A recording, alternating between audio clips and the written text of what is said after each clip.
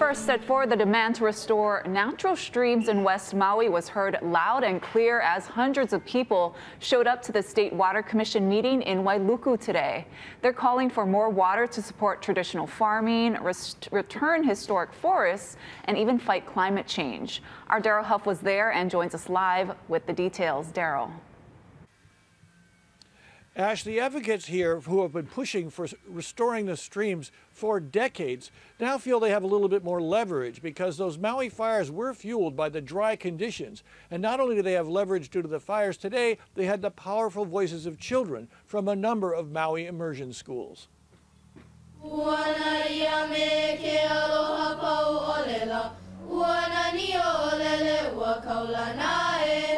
Please use your voice you've been given on this board to speak for people like me, the lineal descendants of Lahaina, and remember, Ola Ikawai, water is life, and Lahaina and West Maui need it more than ever now. Mahalo.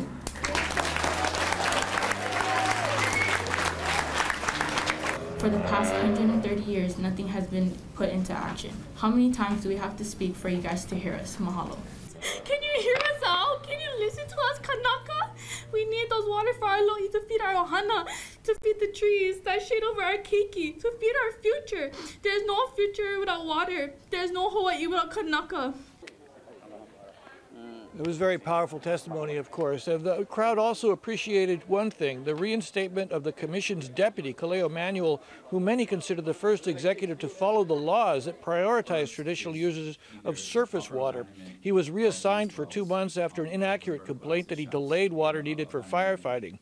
Today, he told the commissioners that a number of Lahaina wells were damaged by the fire, are now vulnerable to contamination.